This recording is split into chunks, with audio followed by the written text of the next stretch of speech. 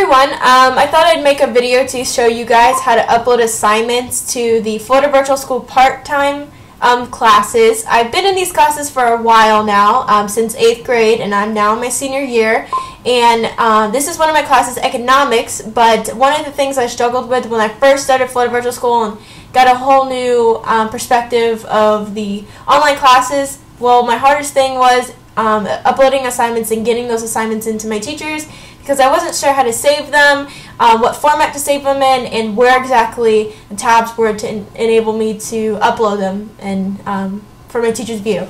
So today, of course, I'm using the economics class as an example, and this tab up on the left corner, it says assessments when you scroll over it, and once you click this, these are all of the assignments that need to be submitted into your teacher. As you can see, there's some honors assignment depending on what you're currently enrolled in. You can be honors or non-honors. But today I'm going to be using the 3.01 Could You Be an Entrepreneur assignment, for example. Now we're going to go to the Lessons tab. Once you scroll over it, it says Lessons is a little booklet. And it takes a minute to load. Alright. So these are your modules. The modules are different topics of assessments. Usually your first module is going to be more of an introductional module for you guys, mostly for any classes on Florida Virtual School, is just the way they do it. And then once you progress into module 2, 3, and so forth, then the content gets more in depth of what you're learning. So right now I'm in module 3, and I'm going to be doing the 3.01 Could You Be an Entrepreneur assignment. So you're just going to click that, and this is how the platform looks like. The first page is going to be mostly describing the objectives of the class, what they expect for you to learn and take from the things that you read. Mostly with Florida Virtual School, there's mostly reading content. Some classes have a lot of videos, some classes have a lot of reading, such as history. This class especially has a lot of reading. And science has a lot of reading as well as like lab videos and such, but mostly you're having to read it yourself. It's really an independent study. So depending on what classes you have, you'll have a bar that shows you progression in this specific lesson.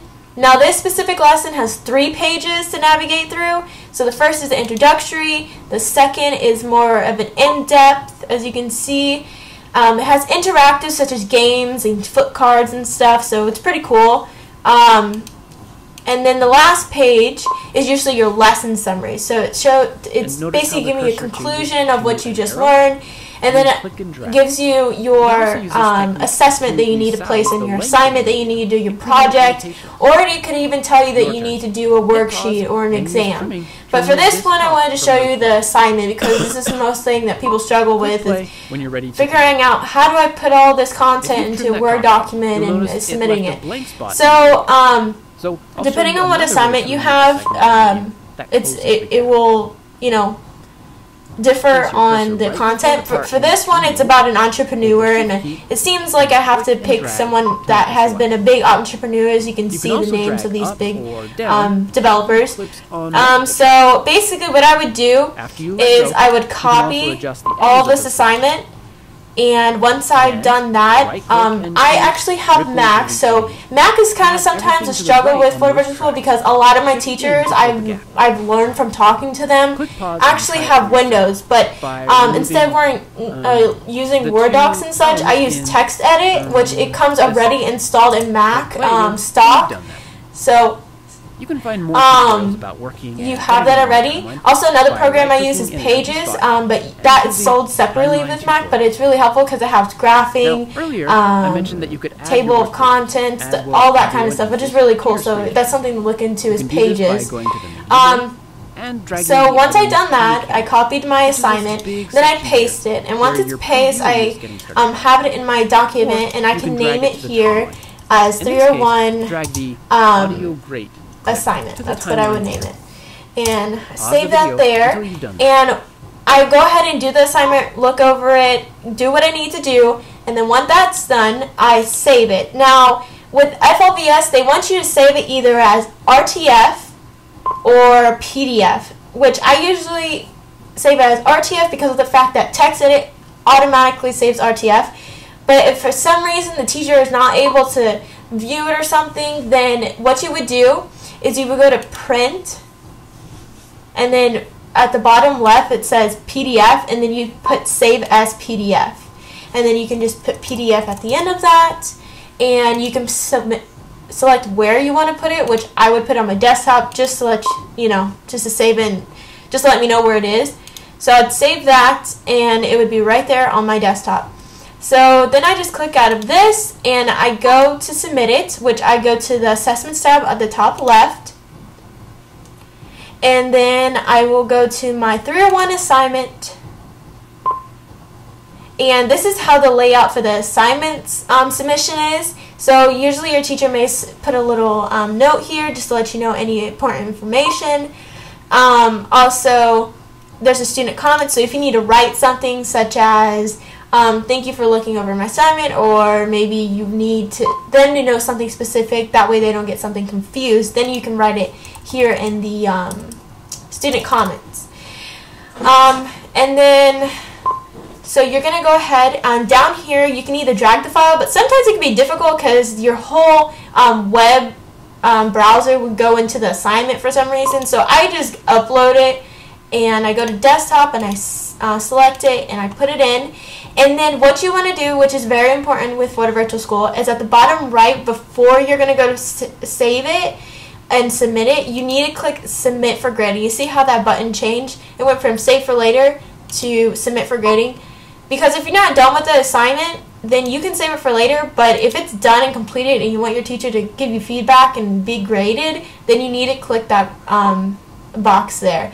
And then you would click submit for grading. So that's how you submit an assignment from the economics course. It's an example, but that's how you submit an assignment. And once those assignments are submitted, you can go to this 3-bar selection up on the top left, and this is a whole menu of options that you can view, which is your lessons, your course information, which has your teacher's contact, your page chart, what assignments you need to be getting in each week, and so forth. And you have your assessments. You can also access from this menu. And then you have your email, and you have your discussion groups, which is usually, you rarely, once in a blue moon, have these discussions where you talk to other students in like a forum, and you just submit your topic on what the assignment was, and they have to respond in order to get even their points for their assignments.